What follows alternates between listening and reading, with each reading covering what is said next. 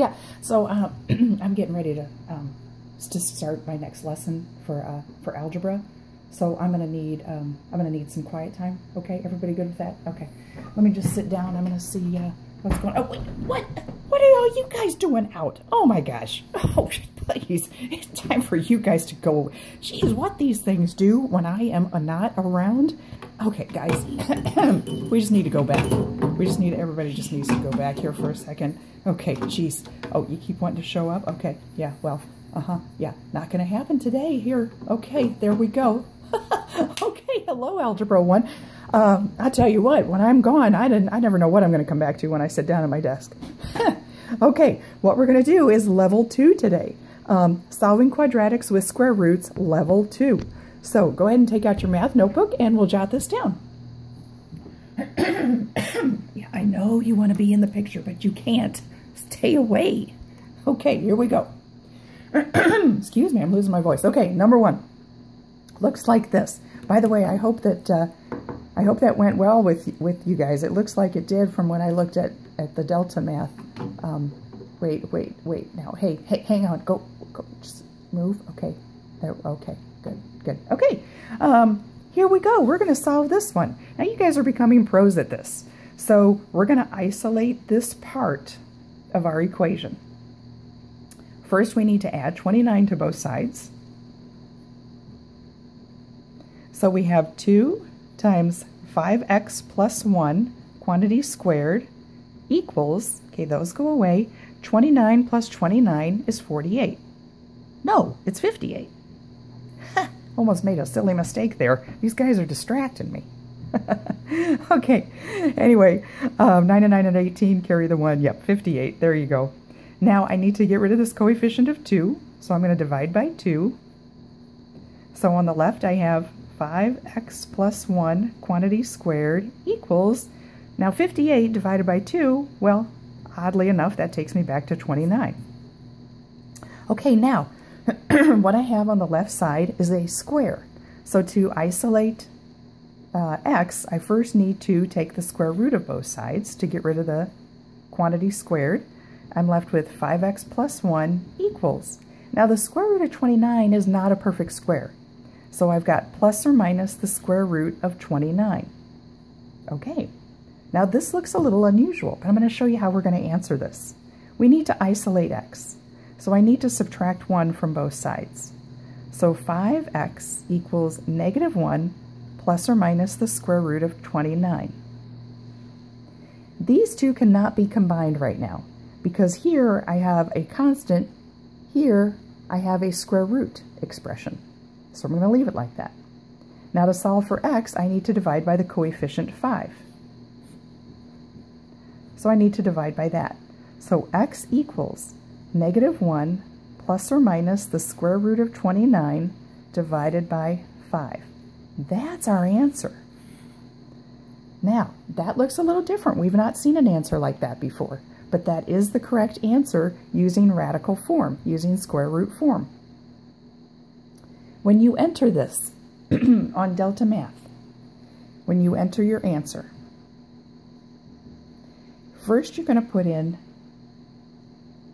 negative 1, and then you're going to choose the plus or minus option, plus or minus, then you're going to choose the square root option, square root, and then you'll type in 29, and then you'll hit the divide by key or the slash on your laptop. You'll hit the divide by, it's underneath the question mark, slash, it's that key, so you're going to choose this one. That indicates divide by. And when you do that, it's going to give you a division bar like that. And then you're going to divide by 5. So that's going to be your answer right there. Okay? If you have any questions about how to submit your answer, please feel free always to text me and ask how to submit your answer. Okay, so that's number 1. Number 2. 9 times x squared minus 3, close parentheses, plus 4 equals negative 7. Okay, again, I always zone in on my variable. My variable is right here. That means I need to get rid of the 4 and then eventually get rid of the 9. First, I'm going to subtract 4. So I get 9 times x squared minus 3 equals negative 11. Now I'm going to divide by 9. And I have x squared minus 3 equals negative 11 ninths. Okay? Now I haven't taken a square root yet, so I don't have plus or minus anything. Okay? Now I'm going to add 3 to both sides. So x squared equals. Okay, now off to the side, I'm going to do a little work here. I need to do negative 11 ninths plus 3. So I need to review my fractions. This is negative 11 ninths plus, I need to get a common denominator, so this becomes 27 ninths. 3 becomes 27 ninths. Now when I add those two fractions, I get 16 over 9.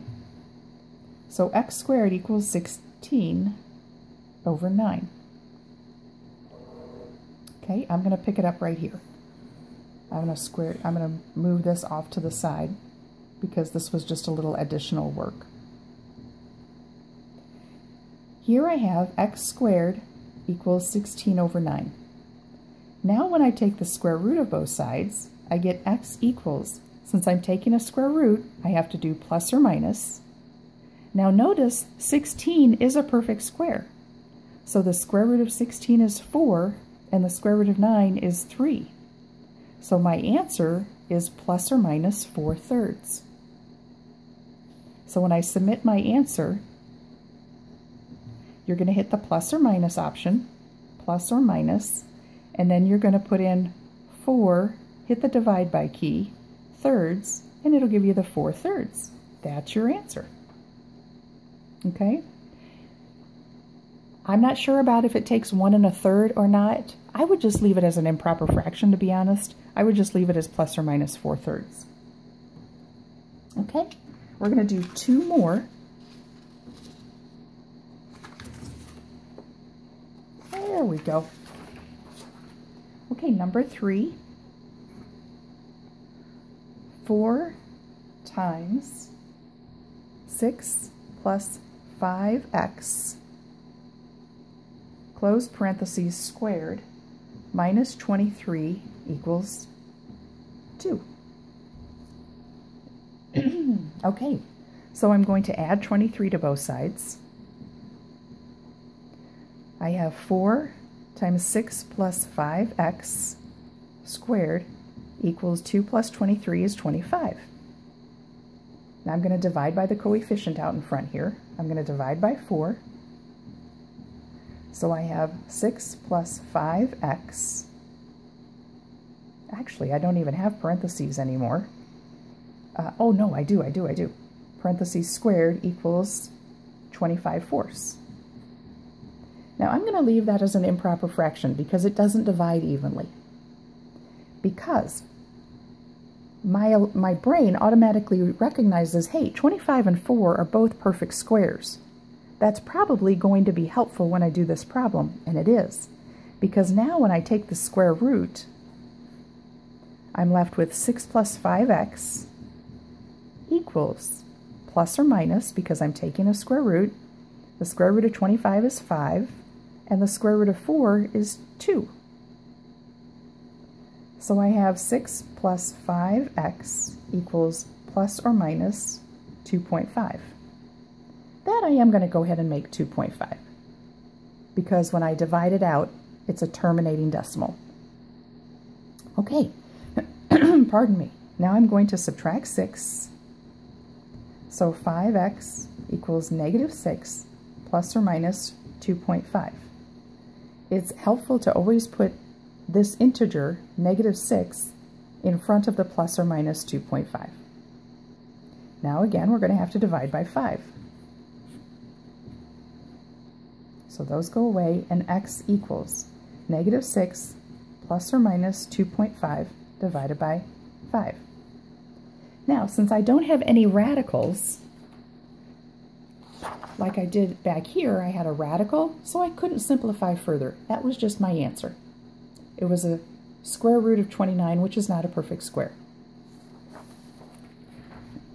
Here we did get a perfect square, so we ended up with an expression without any radicals. This is going to give us our two answers. So x equals -6 plus 2.5 divided by 5, and x equals -6 minus 2.5 divided by 5. Okay? Just so I don't make any arithmetic errors, I'm going to get a calculator out, and I'm going to do -6 plus 2.5, -6 plus 2.5, and I get -3.5. I'm going to divide that by 5, and I get -0.7. Now I'm going to do this one over here. I'm going to take -6 minus 2.5, -6 minus 2.5, and I get -8.5. I'm going to divide that by 5, and I get x equals -1.7.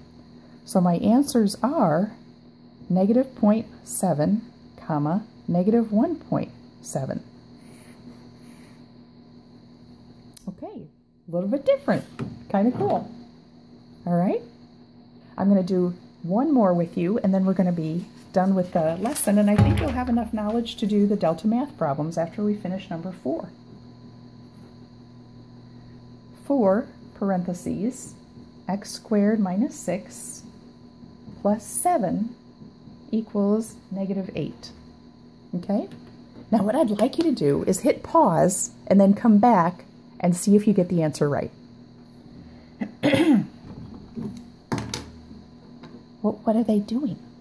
Well, they're hitting pause and they're seeing if they can get the answer right. Oh, really? Well, I think I can do this. Okay, why don't you go off to the side and work on your own, see if you get it right. I will.